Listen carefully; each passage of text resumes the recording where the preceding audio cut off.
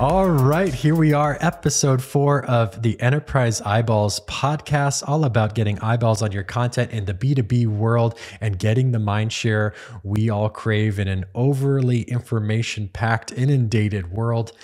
Today, for this episode, our guest is Chris Bogue. He makes mercifully short video content on LinkedIn for prospecting with Vidyard or anything you need to get attention in our B2B world. Chris, thanks so much for coming on the show. Thanks for having me, Andrew. So we've done zero preparation because you come from an improvisation background. And, you know, when we first connected, I loved hearing your story. I was hoping you could share with the audience just where you come from, what you've been doing, and how all the pieces fit together. Because I don't know if I've met anyone quite like it. Oh, quite like you. Well, I was born and raised in Chicago, so I'm a Chicagoan through and through.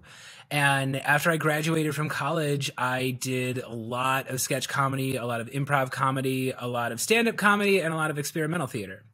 And I did comedy for about 15 years. I loved it. I, played at Second City, and I wrote and directed shows there for ensembles. And that was always more important to me than business success. Just going up there on the stage, just really trying to do things, trying to get those laughs, learning the craft of comedy.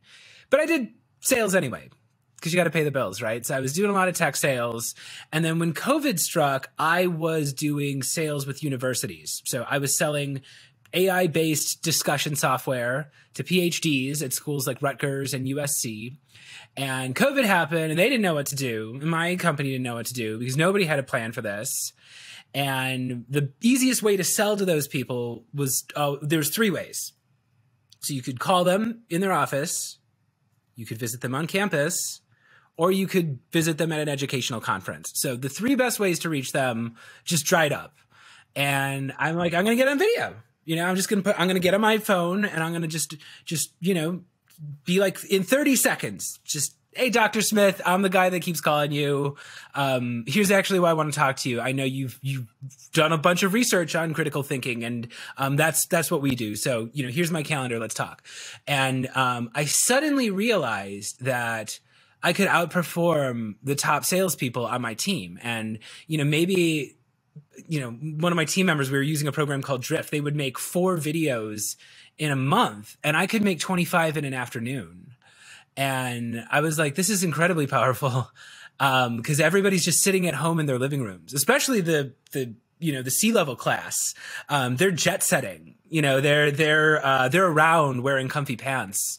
And I'm like, they're sitting at home. The problem isn't that they don't have time. It's that they're not interested because they don't know who I am. But if I get on camera and be super interesting and I capture their attention, yeah, of course you can influence them and you can sell them. So I quit my job.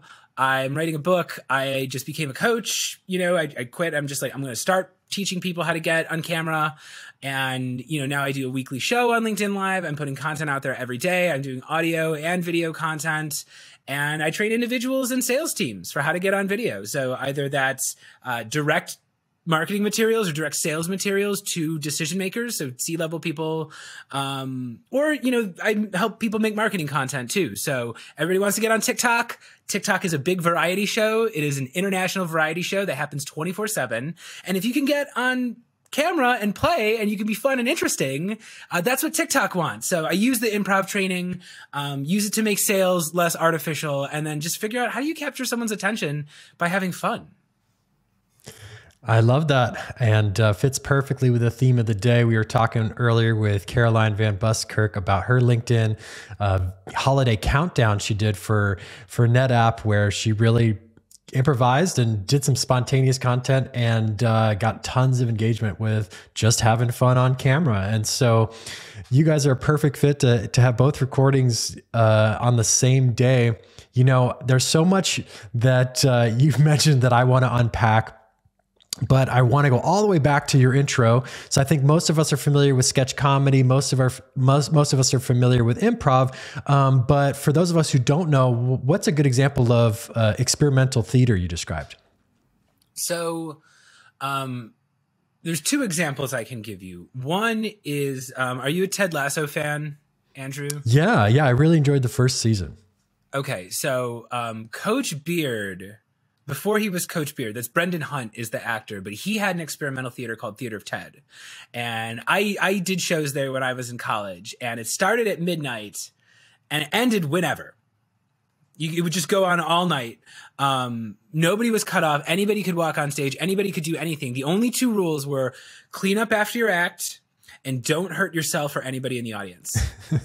Other than that, it was no holds barred. So there was comedy, there was, dance, there was music, there were monologues. Drunk idiots would go up there and tell 20-minute rambling stories. People would get naked and run around. It was just, there were no limits. And it was all about just pushing the bar as far as you could. And Brendan actually, when he first started, his very first act when he started Theater of Ted was he stripped down completely naked and did jumping jacks because he wanted to show the audience, if I can do this, if I can go put myself out there with no shame, you can get up here and do anything.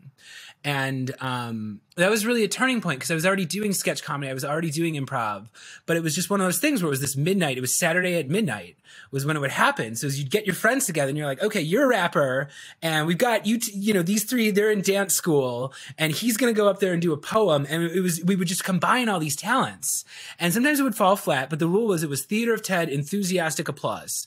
So no matter how bad it was, the audience had to applaud. And the philosophy there was dare to suck, which doesn't mean try to suck. It means do whatever you want to do. Really go out there on a limb and don't worry if it fails. The important thing is that you did something cool. And, I noticed I would do these things. We would come up with these weird experimental things that were a blend of sketch comedy, but also different forms of it.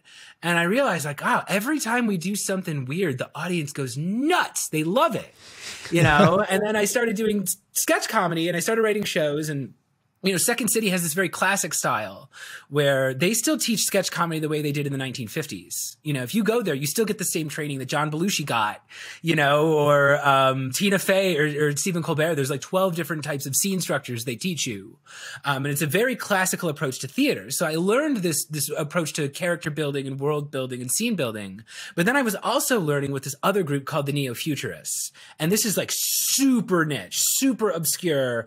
You really got to get into like the black box theater scene in Chicago to know this, but they're the opposite of Second City. So they did a show, they had to change the name recently, but for like 30 years the show was called Too Much Light Makes the Baby Go Blind. And the premise is it's 30 plays in 60 minutes. So they set a clock, there's a clothesline running across the top of the stage with the numbers 1 through 30 on index cards, and the audience just starts screaming numbers. As soon as one of the plays is done, whatever number you hear, you jump up, you scream that, you read the title of the play, and then that's the one you perform. And you got to get all 30 done in 60 minutes. Otherwise the show just ends early. It just ends before you get to the end. And it's a mix of the rules there are you are not allowed to play characters. If you went and learned from the Neo-Futurists, Andrew, you would have to do every single play as Andrew. And you can't lie. You can't make up stories. It all has to be the truth. But the idea is you're bringing the audience on an experience with you. And you'll notice in all my videos, even though it's straight to camera stuff, I'm talking to the audience like it's a character and I'm interacting with them and I'm giving them things to do and I'm giving them surprises. And it's because I'm trained in this version of hyper honesty. And that's actually very interesting for my sales training because I actually tell people you don't have to be on.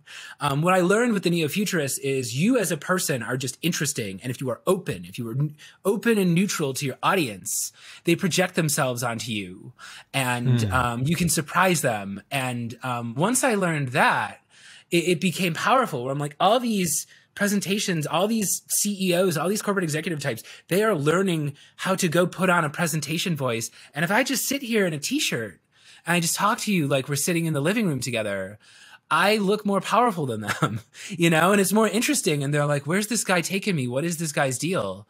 And people will look at me and they'll be like, I can't do what you're doing. And I'm just like, I'm sitting there looking at you. That's what's interesting. I'm giving you what's really in me right now. I'm here raw in the moment, but the fact that I'm looking at you, that's what's entertaining, and performers are entertained by the audience. And if you're going after marketing, if you're going after C-level people, if you're going to people who are meetings all the time, you just sitting there being fixated on them, that's so interesting. And it's actually just a lot simpler what I'm doing than everybody else. No, I like that. I think there's a lot to unpack there. And one of the things you said that, goes back to our conversation when we connected was, you in the experimental theater, you broke all the rules.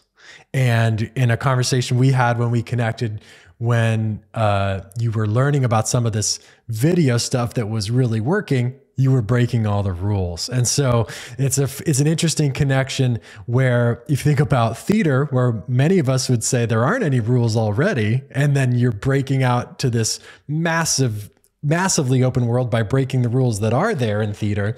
And then in the business world, we probably feel like there's a lot of rules and probably too many rules. And so you were just so trained to break through those. I think that's really cool. You don't break them all. You don't break. That's the trick. So I don't know if you know anything about board games or board game design. So I know a lot of board game designers, and they taught me that the way you build a board game is you create a very, very, very, very, very strict set of rules, and then one by one you allow the players to break them. So it's like, okay, here's the die. You roll the die. Whatever the number is, you have to move that many spaces forward, right? So that's the rule you start with. And then you say, okay, except if you roll a 4. If you roll a 4, you can move forwards or backwards. Now you've just given them license to break one thing. And I find even if you're not on video, even if you are just writing an email, right? Because you don't have to go be doing crazy sketch comedy the way I'm doing. I'm saying if you write an email, pull up, go to LinkedIn, go to like the lavender guy, like, Will, he talks all about how to write a good email. Get the list of 12 things that every email is supposed to have, break one of them. And break it astoundingly. Make it so weird and obvious that's like, why would he ever do that? But the fact that you're following the 11 other conventions, they know you know what you're talking about, And that's often what I'm doing in business is it's like, I'm checking all the boxes, but this one, I'm breaking the rules here and I'm going to stick out. And that's what human nature is all about. We evolved because we know how to grasp. We can look at a bush and recognize, oh, there's the one berry sticking out. I'm going to go pluck that out. And that's how we learn. We learn to look for the pattern and find the thing that's breaking the pattern. So I actually believe if you can adhere to the rules, just really obviously do one thing you're not supposed to do, that is how you get noticed. Really, really good advice. I love that. Yeah, it's like you have to stand out from the crowd, but you got to be in the crowd to begin with. Otherwise, you're playing the wrong game or something like that. And there's so many parallels between what you're describing and my experience in my career as a designer. When you approach brand design, it's very much that. How do we fit in to the crowd of our competitors and then stand wildly out, right? You can't look like a completely different industry or vertical. People will become confused, but you need to be different from the pack in order to differentiate yourself in a meaningful way. And so it's a very interesting tension between following the rules and breaking them. And the same thing goes for user experience design and our experience at Incentive Pilot. The games and the rewards and the experiences we create for reps and channel reps to get eyeballs on the information and enablement that empowers them to do their jobs better. It has to be interesting. It's got to be unexpected, like you're talking about, but it can't be a huge mental load. It can't take a bunch of their time. It can't be hard to do. So you have to violate their expectations in a good way to get their attention, and then give them an experience that's really easy and fun, but also challenges them in a good way. And so finding that balance of sticking out but blending in is really important. And it's kind of it's an interesting little key to human attention and experience, I think. I call what I do soliloquy training. If somebody signs up for a monthly package, that's called soliloquy, because that's what Shakespeare did. For those of us who don't remember, freshman year of high school English class, a soliloquy is when the character breaks, they just talk straight to the audience. Usually there's this concept of the fourth wall, which is like the people on the TV can't see you. We're just imagining that there's an invisible wall between us. But when they actually look at you and start talking to the audience, that's very powerful. And Shakespeare did that. And so did The Office.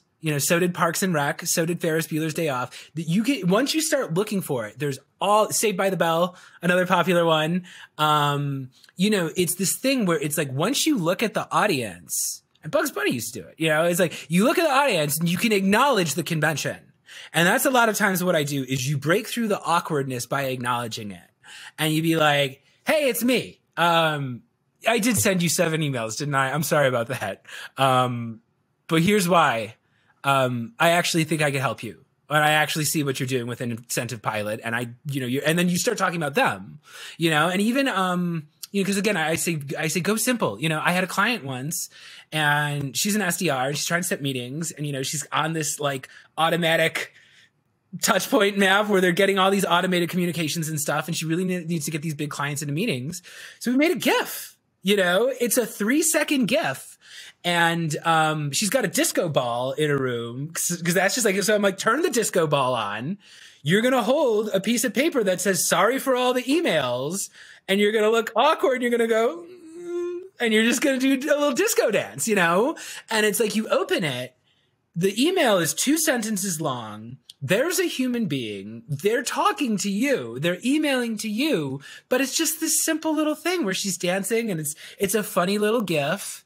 And it's just the little things like that will show someone like, oh, this might actually be a cool person. Like actually, because the thing salespeople don't think about, they take it so personally when they get rejected or when people are just like, and they hang up the phone on them.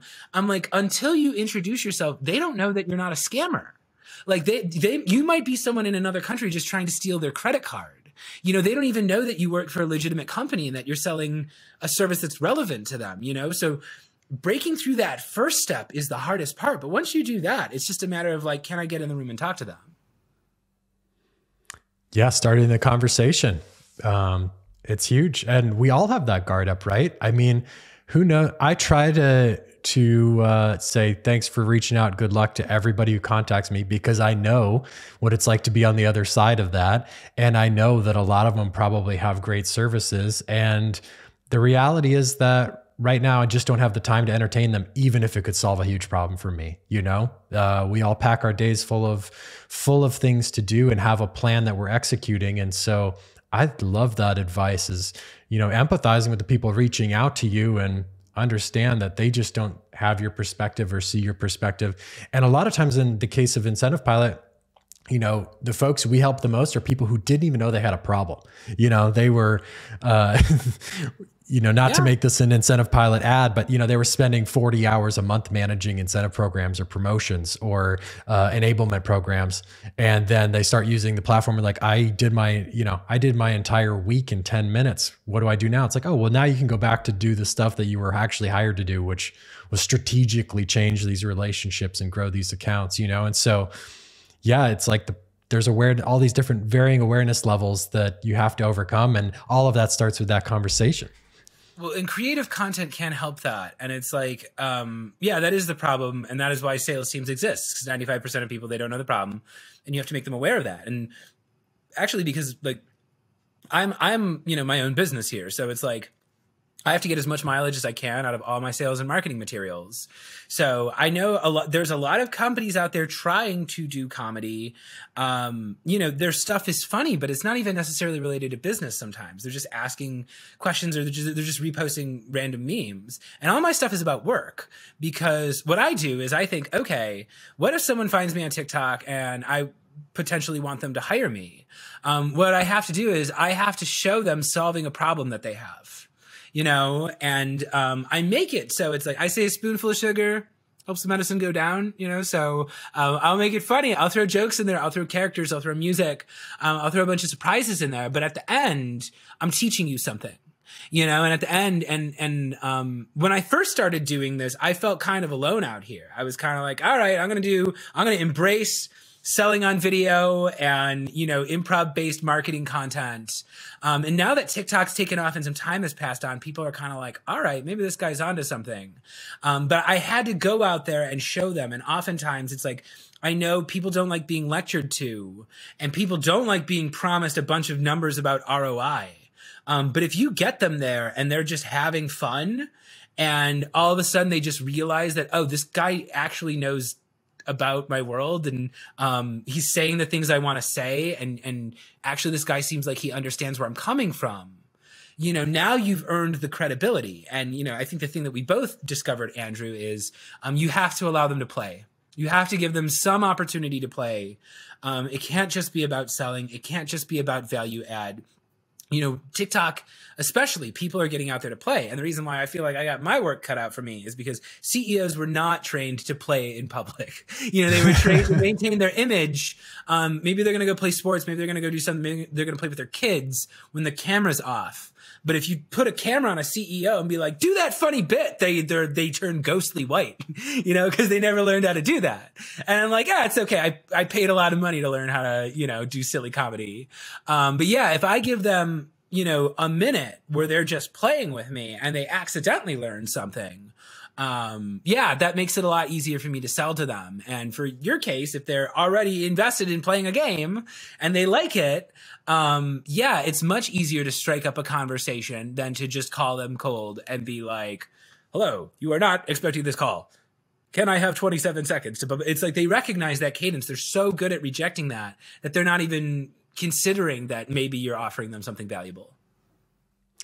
Yeah, absolutely. And I think one of the weird things is that, the humanization is so important. All the things you do are humanizing you, and people connect with that.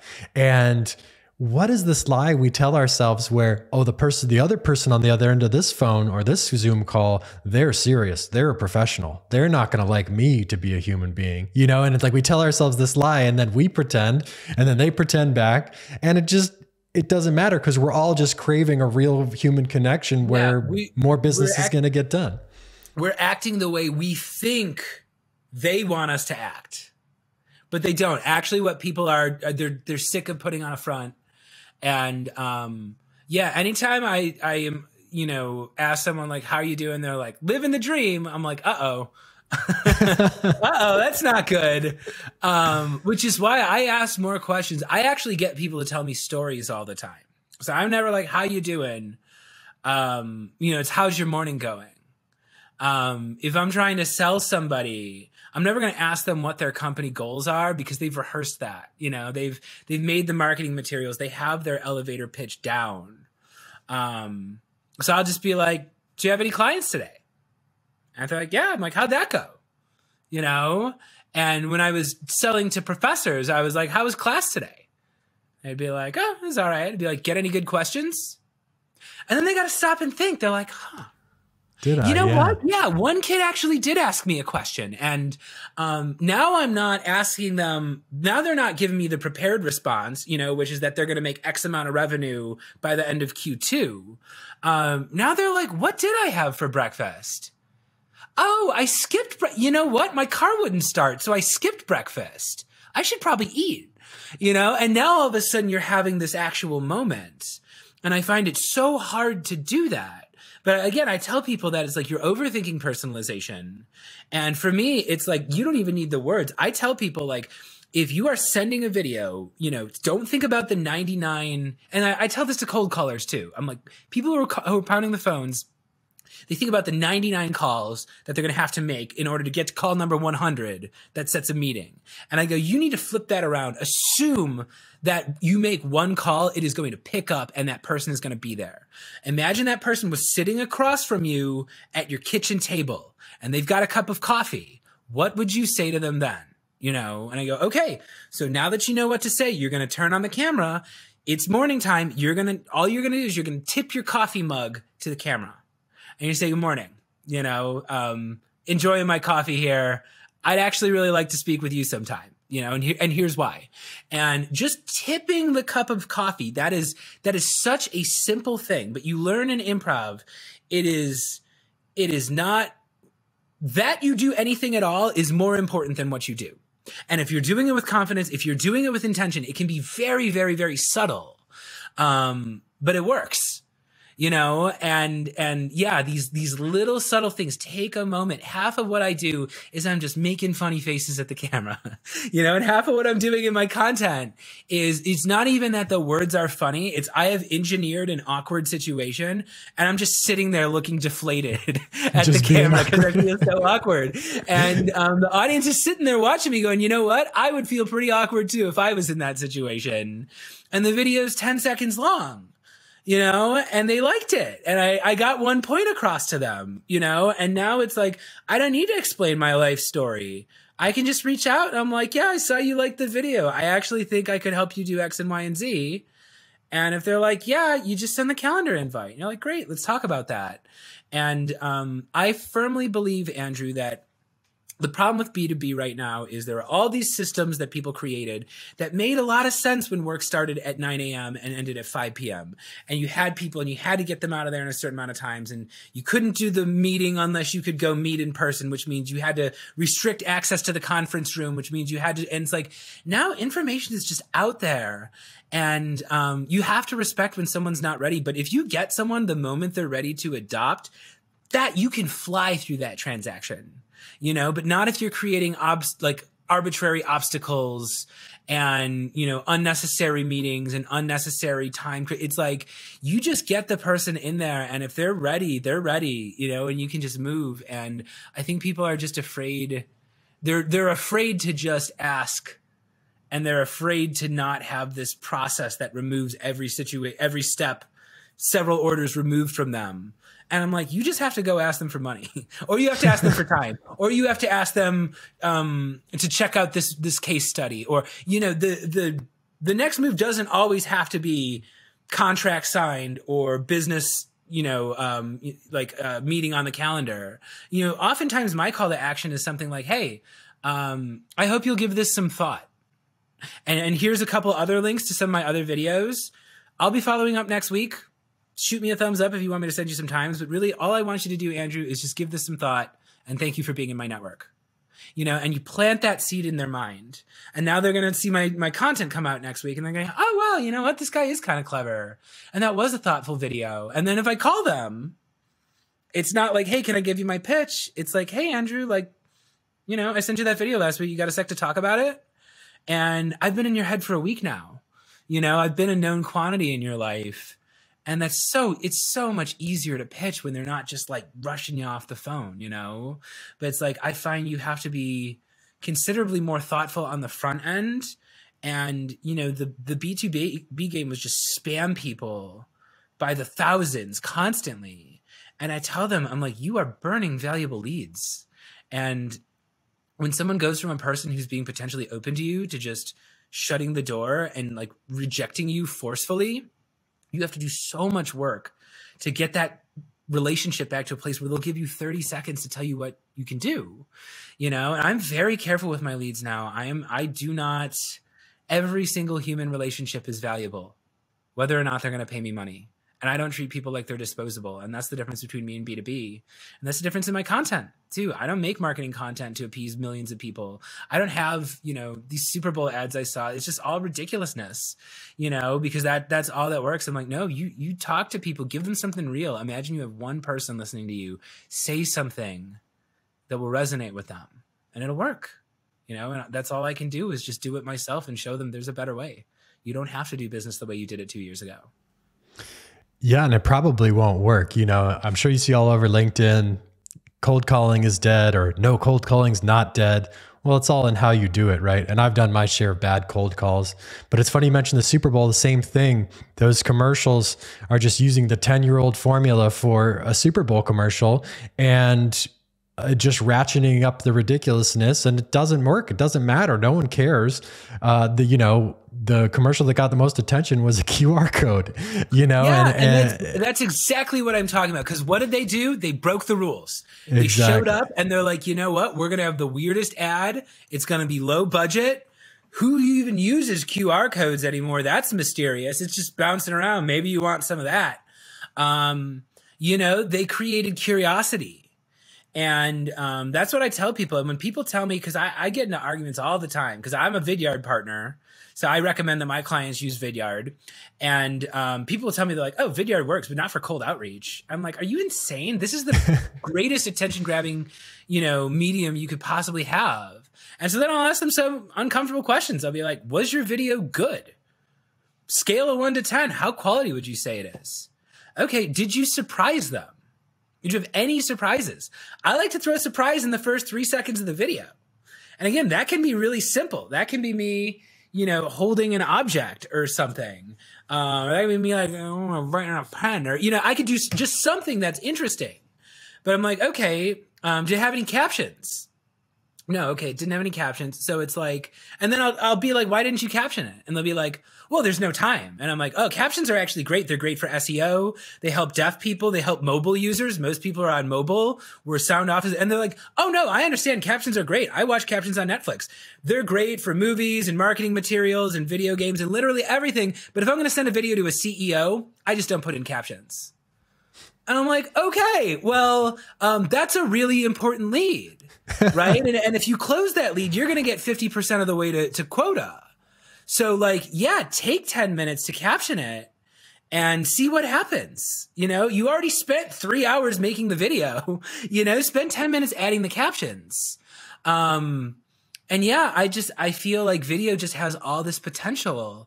And people are just afraid to experiment. And what they're doing is they're just turning on the camera and filming themselves doing a cold pitch. I'm like, this is a medium. I do not even understand this medium yet, gang. And I think I'm doing it at a higher level than most. I am learning new things all the time. And half the things I'm learning from filmmakers and influencers and, YouTube people. And it's like, you really got to open to experiment. And I'll talk to sales leaders. They've been studying the craft for decades. They've written books on how to cold call. They've done, hundreds of thousands of cold pitches. And then they make 2 videos that don't work. And they're like, all right, well, video doesn't work. And it's like, come on, man, you got to try a little bit harder than that, and they don't want to look stupid. Is the problem. People don't want to fail. They don't want to look stupid. So I'm like, look at me. I'm doing Hamburglar bits out here, guys. I'm wearing the stupid stripy prison costume and I'm stealing hot dogs. And I have a character called the Hot Dog Burglar. And that just got me a bunch of inbound leads, because like C-level people want to laugh too. And like, if you're a CEO of a company, he's gonna be like, I remember the Hamburglar. Like, it's pretty funny, And it's like, you don't stop laughing just because you've reached a certain amount of wealth. You still want to laugh. And people just didn't learn how to be funny. I'm like, all right, well, I spent way too much time learning how to be funny, so I can share the knowledge. Well, you said people don't want to look stupid, and yeah, no one does, but dare to suck, right? Goes back to your your motto there. And if you suck, they just scroll past. Everybody thinks they're like, oh, what if I lose my job? What if it's so unprofessional? I'm like, do you know how many bits I do that fail? Nobody remembers them because if they get bored, they just keep scrolling. So I don't look at it like, oh, this massive, everyone's going to see that this video only got 3 likes. I'm such a failure. I go, okay, well, that didn't work. So let me try to figure out how I can make that better. That was a great idea that one of my famous friends told me is like, if you have a piece of content that fails, just try it again. Make it slightly better. Maybe a celebrity died 20 minutes after you posted that and all the people that would have watched it read that instead. And the algorithm was just like, oh, this must not be a quality video. But it's like, yeah, if your post fails, just try it again, slightly different. And sometimes it's a huge hit, but you got to try and you got to fail. Yeah. And I mean, the funny thing there is the failure is, oh, it sucks. Well, you know what else sucks? Every other piece of B2B marketing content. Like, how many gradient colors with text and buzzwords can we possibly look at? So the worst case scenario is you're still better than that. And yeah, it's an easy bar to hit. So we've been talking a lot at the high level about this stuff. I want to get some tactical, tangible advice for the folks listening. And what I want to do to kick that off was something that really struck a chord with me and made a lot of sense. When we connected, you told me about how using characters can be a powerful tool to tell a story and kind of manipulate how the person you're talking to or trying to communicate with is perceiving the conversation. So could you dive into characters and take it from there about some tactical things folks could do, to dive into this? Yeah. So for characters, one, the easiest tip I can give my audience is if you want to look good on video, use your phone, not your webcam. Especially if you're on a Mac, people think like, oh, I've got this brand new Mac. The video quality is probably awesome. It is not. It is not. Your phone has an amazing camera. And this is a newer iPhone. When I first started doing videos, people would come to me and they're like, your footage looks beautiful. What kind of camera are you shooting that on? I'm like, it is an iPhone 8. If you are in a well-lit room, your phone takes amazing quality video. So use your phone and do not look at the screen. This is incredibly important. You do not look at the screen. Situate it on a tripod and you look at the back of your phone. It is very important that you are not looking at your own appearance, because what happens is when you're looking at the screen, your eyes are making all these little micro movements, right? And it comes off as nervousness, and it looks like you're unfocused. So actually, if you see all my videos, I have perfect eye contact. I never break eye contact with the camera, and it's because I'm looking at the back. And that allows me to focus on the performance and not on my appearance. I'm not worried about, oh, my chin looks weird. Oh, I look overweight. I look, that is not what's on my mind, because I can't see how I look. And that is so important before you even start filming. The other thing I'll say is, before you start filming, go practice in front of a mirror. That allows me to understand what kind of energy I should bring, because if you're looking in a mirror and you're right up in front of the mirror, that's how your audience is going to perceive you. So you can ask yourself, okay, how do I want to look when I show up on their computer, right? Now, the big thing right now on TikTok is characters, right? People are doing these videos where it's them and they're playing multiple characters, and that is super easy to do because all you have to do is change costume. Especially if you want to throw on a pair of glasses or, funny wig or hat or something. But what a lot of people do is they play a caricature. Like an example is like, people be like, I hate when marketing teams do this, so I'm going to play a marketing guy who's really stupid and obnoxious, and my video is going to be about making fun of him. Whereas what I say to do, and what I learned at the Second City, is you lean into a different part of yourself, right? So if I'm going to make fun of marketing, I'm actually going to cast myself as the marketer. And I'm going to be just way too over enthusiastic, and I'm going to speak in buzzwords, and I'm looking at the camera the whole time. And the joke is like, clearly I'm coming on too strong. And, you're the audience member who's sitting there being like, oh yeah, I've definitely met this type of person before, but it's still me. And I'm just playing a more excited version of myself. I've got a bunch of characters I play. One of them is the boss. So he's me, in a suit. I've got a shirt and tie and a suit jacket on. And he's like an amalgamation of like every sales boss I ever had. So when I pop into him, I'm real grouchy. And, he's kind of almost like, he yells a lot of cop cliches, so I just steal cop cliches from movies. I'll be like, Bogue, my office now. You're a loose cannon, Bogue. Around here we follow the chain of command. And, I'm playing a version of myself. I'm changing my voice a little bit. I'm an angrier version of myself. I'm impatient. I'm always like hectoring my regular character to like make the sales and go out there and close the deals. But it's still just me, and I'm playing a more impatient version of myself. But I'm not playing a stupid version of myself. And that's very important. And I have a character named Snurg. Snurg is my best friend who never talks to me. And when it comes to me and Snurg, it's me, and I've got a hat on and I got a book and I'm kind of being evasive, and it's me over there, a salesperson, me being like, hey, Snurg, I bought you a present. And Snurg being like, oh, thanks. And I'm just playing a version of myself that is disinterested and annoyed. But I'm playing it real. And, again, I don't have to come up with a crazy character. This is just me holding on to that energy. And that was the thing I learned in stand-up, where it's like, if you deliver a punchline, like, let's say I'm doing a bit and I'm just surprised, like that's the punchline. I'm surprised. And the audience goes nuts. I hang on to that surprise. I linger in there for a couple seconds. I stay in that moment and I let the audience laugh for a second. I let that breathe, and I tell them it's like, it is not so much about the words. It is the energy you are putting out there. The audience is laughing because they're seeing me. I'm calm and relaxed. Then it cuts to me, a much angrier, more intense version of me. Then it cuts to a more kind of like disinterested, like, oh, what's going on here? And all I'm doing is I'm just playing me with a different emotion. And I'll say to anybody who wants to get doing with it, it's like a simple costume change, a simple change in emotion. And when in doubt, steal from pop culture. You'll notice the people who do really successful stuff, Vidyard, HubSpot, they've got content teams that their content performs really well. And oftentimes, yeah, that's what they'll do. Chris Van Prague, he's a Vidyard guy. He makes a lot of really entertaining videos. And, you know, he'll just take a famous movie scene and he'll just cut out one of the people in there. Todd Clauser at Refine Labs, I just had him on my show recently. He does a lot of this too, where you just take a beloved movie scene and you cut out one of the characters and it's you. You know, it's you're selling whatever. And that's really funny. And, you know, I tell people, like, yes, be a storyteller. The stories that interest your audience are actually the stories they already know. They don't necessarily want to hear about your grandmother's pasta recipe, although that might be a touching story. But actually, yeah, they love the movie Rocky.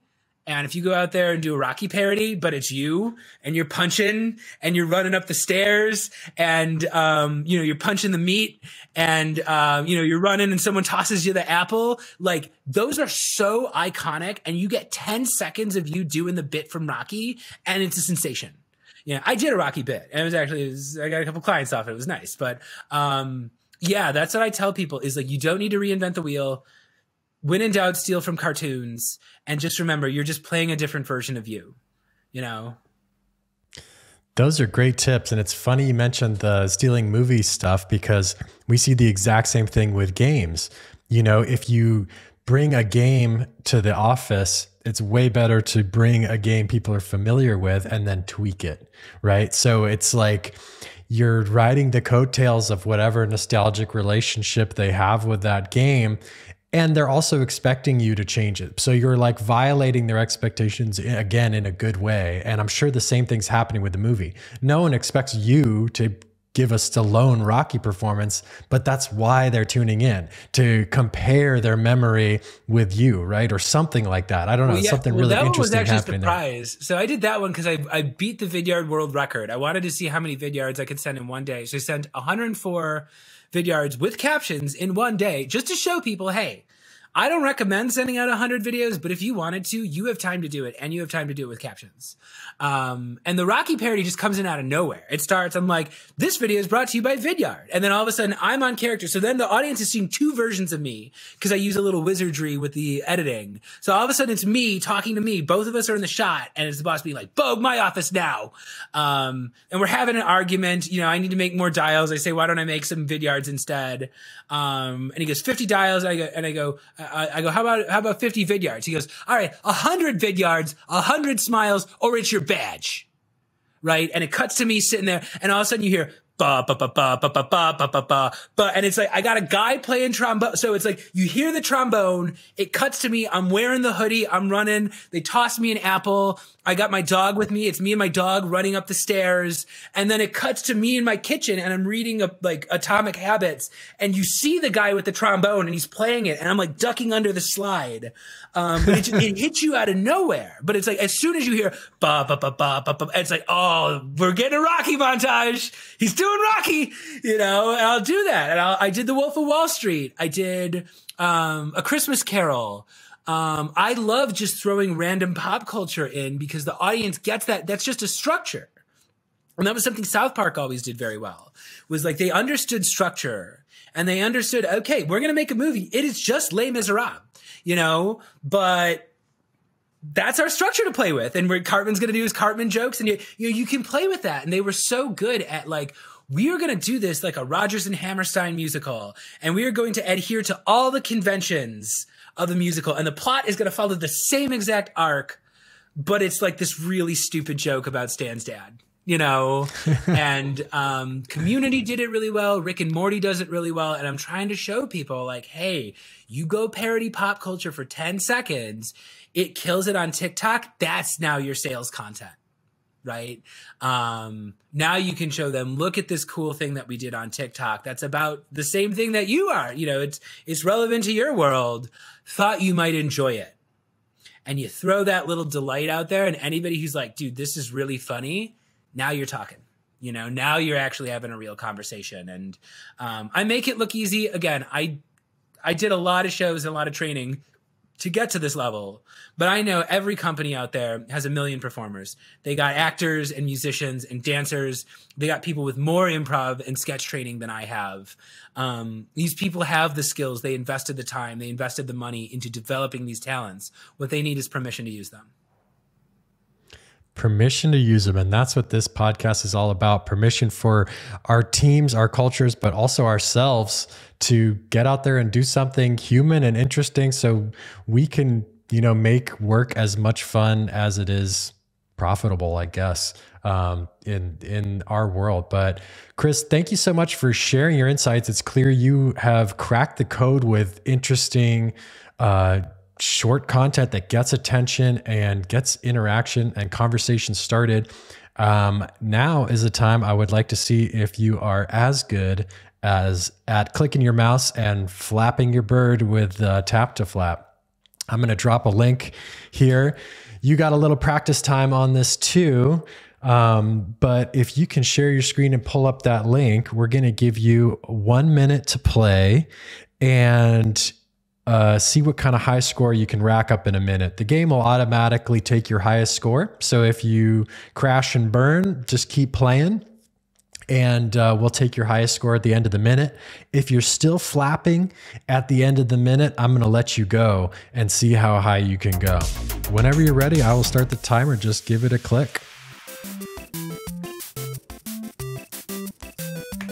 All right, we're off to the races. And it looks like the practice is paying off for you. Already 7. Okay, 7. Sweet. That's a good first run.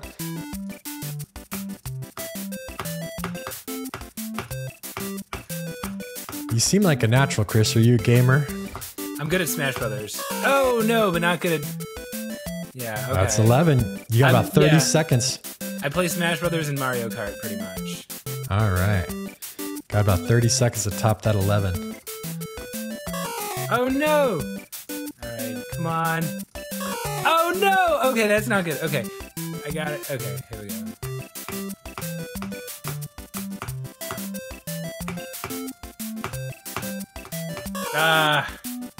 That's all right. You got 10 seconds. One more run here.